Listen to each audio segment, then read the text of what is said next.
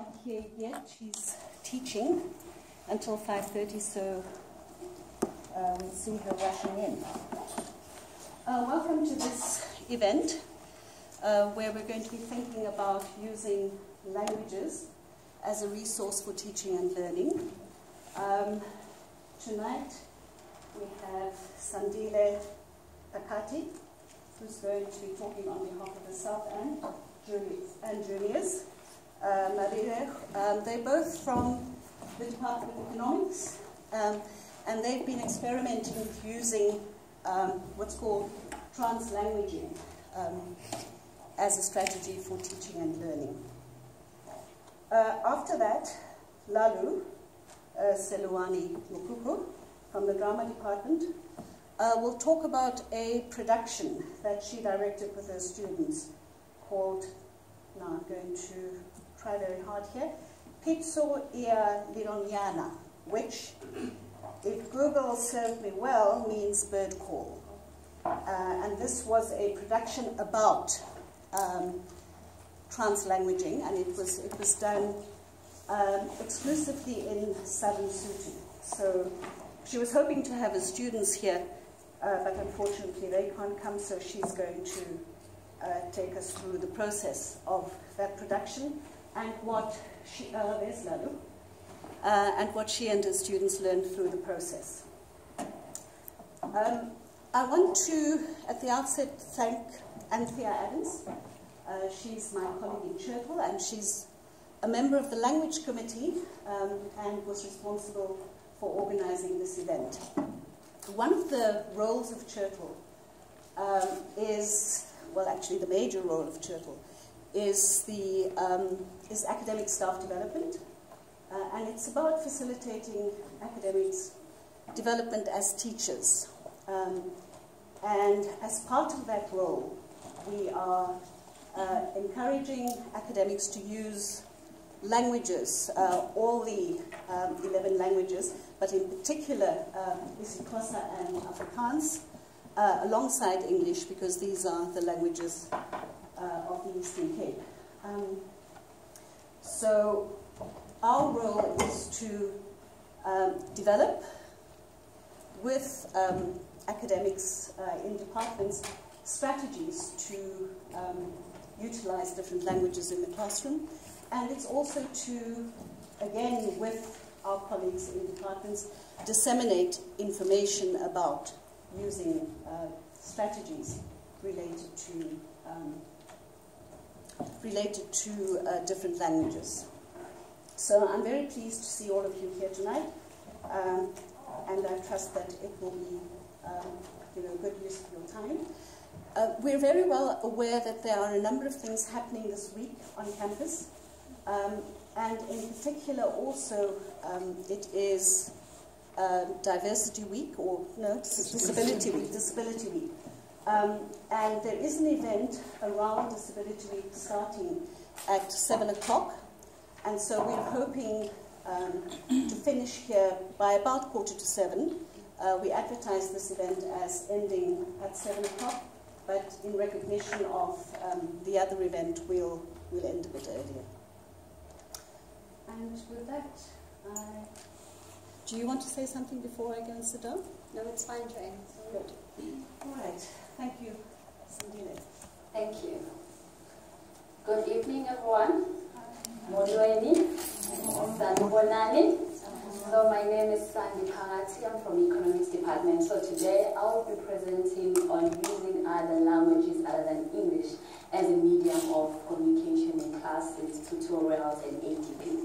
So the topic of the presentation is, if two languages say the same thing, it is not the same thing. So we're going to look at dilemmas in the light of multilingualising economics.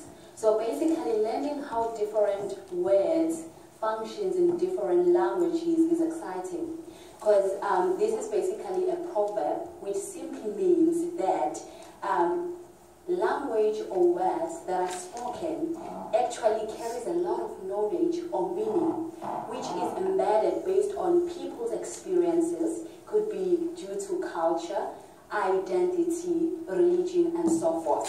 So in Economics 101, we came up with this initiative, and it is called Multilingual Pedagogical Practice Initiative. So basically, these are our team members, which is Prof. Jo-Anne Vorster in our economics department, and we also work in collaboration with Ms. Sisonke Mawonga from Extended Studies and Sandile, and also with Prof. Masego from African Languages, because we had to get expert on how to use other languages as a medium of teaching. So basically, what driven me to even consider this is that when I joined Rhodes in 2017, and one of my students in 2017 came to me after class and said, I am lost. I am not learning in class. I don't understand and I can't engage. And I was like, why? And she said that I was taught in isiXhosa, English meant everything where I'm coming from was taught in isiXhosa. And I was like, okay. So the question that came, what should we do in such cases? Should I send the student away? It is not my fault. Go and find other alternative ways for you to cope. To me, being driven by individualized consideration, I took that and considered myself, if I were that student, how would I feel? And that is driven by compassion. We have to have compassion for our students and help them in breaking the codes, because there are a lot of codes that they have to break at the university level in order for them to fall and join the tribe. And one of the most important thing is the motivation to serve. I always tell my students in class that I'm here to serve you. Use me. I'm getting paid. It is because of you. So come to my office. If you want to ask questions, I'm from KZN and I can speak isiZulu and isiXhosa. Just come and ask in your home language. Don't worry about English. So that is driven by the motivation to serve, to see students to be successful. And I'm not ignorant that it has to be integrative. I cannot really help students on my own. So it has to be something that we have to do as a department. So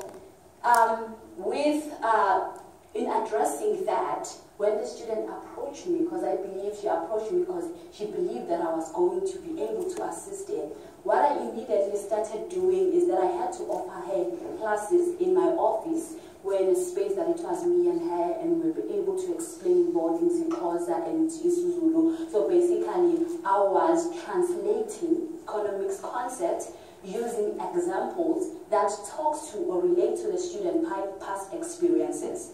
And after that, I realized that after class, few other students would come to me, ma'am, I don't understand this graph. Can you explain it to me? And sometimes you can easily pick up when the student is trying to talk English and like now, and I'm like, no, and then I'll try to talk into course, and then automatically the student will change. I'm like, okay, this is what it means. Then I will use isiXhosa or either language. But what I recognize, especially from these students, that in economics is large class and we've got repeat lectures. So I will have to do the repeat lectures and again offer her another lectures, which means in a day I had to offer her, 3 repeat lectures. And for me, it was increasing. The workload was too much. I couldn't cope.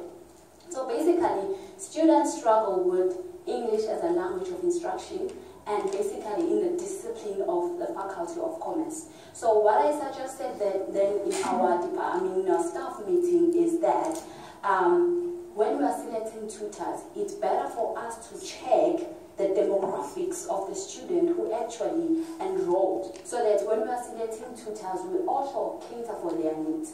So basically, this is first off, the research that we did to get a demographic of the student who are actually enrolled for Economics 101. So these were the result that most of the students, other than those who speak English, are isiXhosa and isiZulu. And for me, those are the only language of which I can communicate with. So it was relatively not easy for me to help them, but I can say that majority of students benefited. So basically, what are then the plans of this initiative? So we plan to use translanguaging in some ADP workshop. And we also, this is more of Prof. Jo-Anne Vorster, she's more into technology. Then she will use podcasts made by tutors or staff in economics, one student themselves explaining some key concepts. And the third point, I think, no, it's the fourth point, the use of other techniques in lectures to encourage students to use their home language to understand concepts and ideas. So basically, when I example, let's say I will introduce, let's say, wealth. So I will say, today we are going to learn about wealth, or today we are going to learn about utility. Then I will start where I'm coming from. We define wealth as umnotho. And then I will say, turn to your neighbor. Can you turn to your neighbor even right now? Can you explain to the person next to you what is wealth in your home language?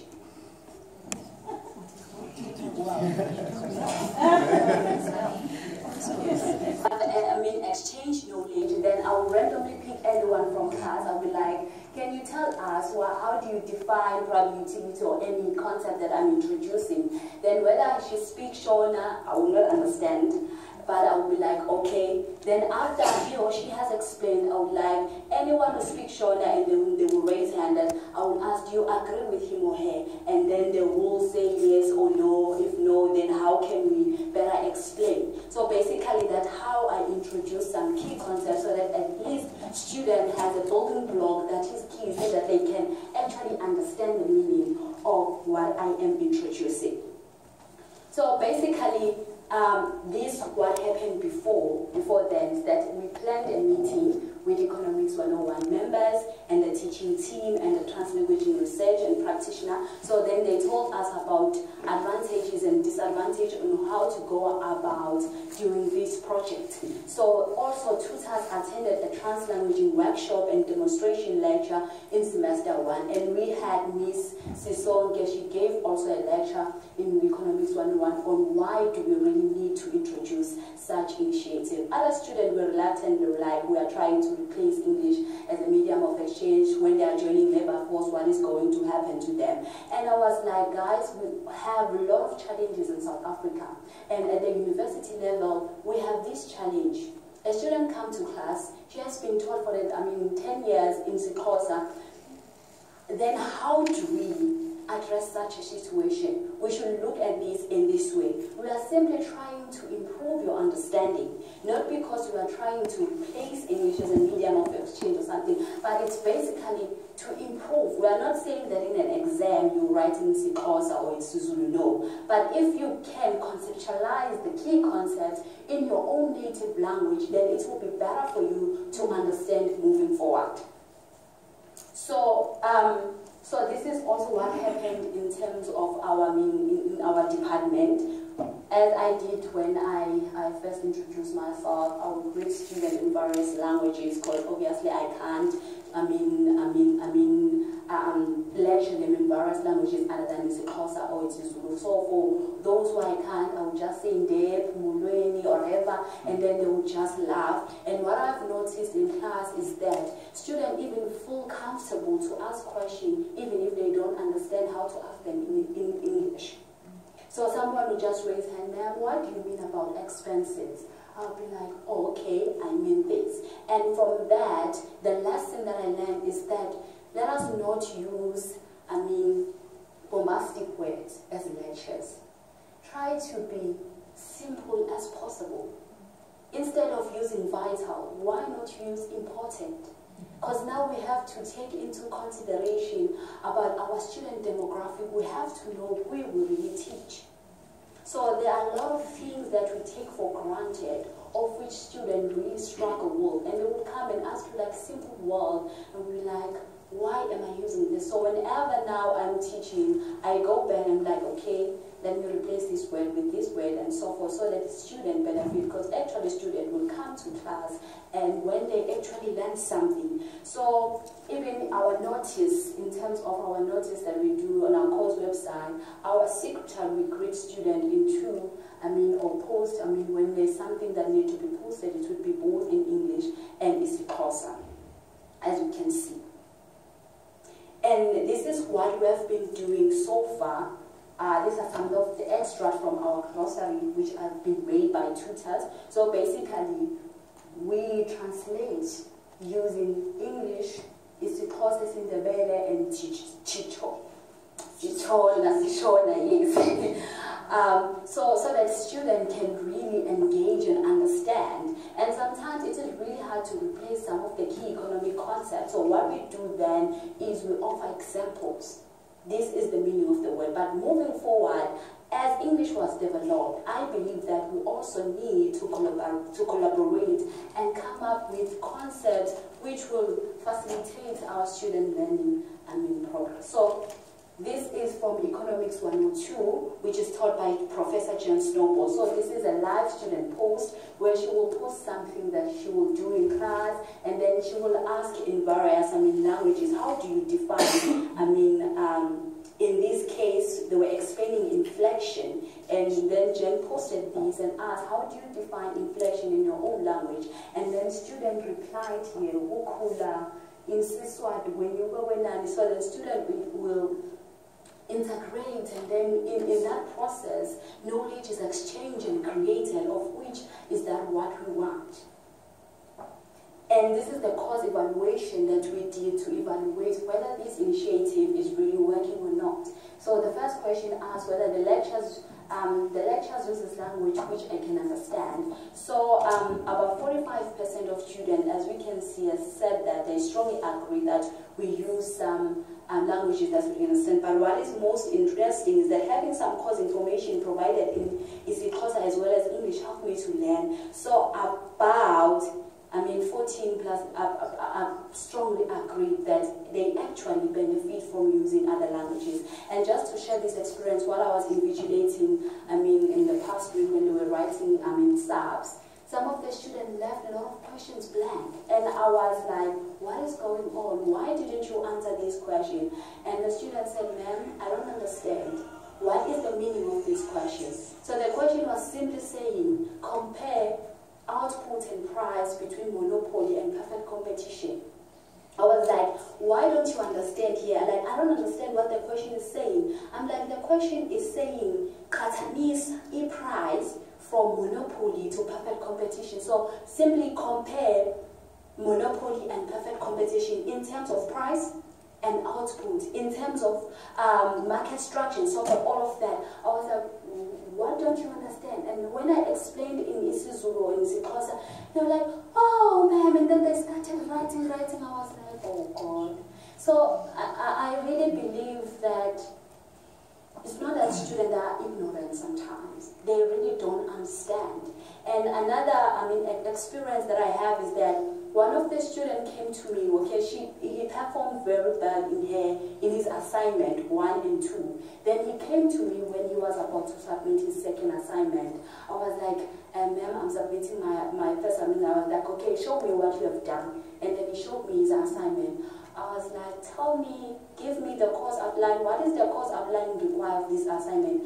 I read the question. I read what the student have attempted to do. I was like, did you understand the question? And he was like, yes, I did. What was the question saying? And I was like, but this is not what you have written here. I was like, the question is saying that and that. Then I translated back into English. I was like, yo, ma'am, I'm so sorry. And from there, that semester, I'm not involved in 102, but he came again. Ma'am, can you again read and please comment on my work before I submit the final? I was like, yeah, sure, I can. But let me explain to you what the question again is saying. Then I started doing that in Isixhosa, in Zulu. And it really helps, it improves, because language is not our mother tongue. And even in class, I always tell my students, I'm also coming from that background. I'm going to share with you my past experiences, and I'm going to share with you on how I managed to overcome. But it's not an easy process.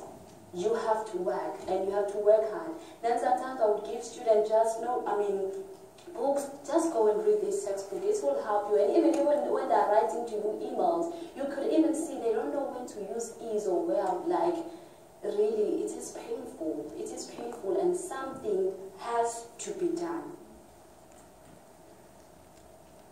So, despite the available funding, even some students in class and also tutors were reluctant to use translanguaging in tutorials or to make podcasts, simply because others are not confident, and they think that if they can ask questions in Zulu or Isixhosa, then you're not smart enough. And I always remind my students that you made it here to university, which means there is something in you.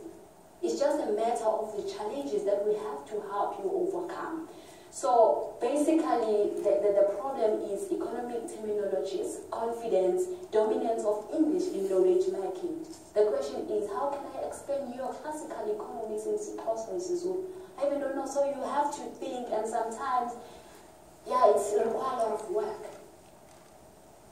So this is some of the long question 471. What do you think of the use of multiple languages of some courses content, and how can it be improved and expanded? Showed a diversity of response. So out of 162 comments, 105 students felt positive about the initiative. Several students mentioned that they were pleased to see a departmental dedication to transformation, and some mentioned it served a good mechanism to motivate cross-cultural understanding, of which we also need is to share and exchange information and include our students in that creation of knowledge. So, to conclude, there is really a potential to make Rhodes University a more open, transformed learning environment. And what is really required is that we need to be capacitated. We need a workshop on how can we really make use of other languages other than English. And there are smaller and low-cost interventions that we can start as this one, but then it requires time. Do we have that time? We don't have that time, but we are here to save our students. So, thank you.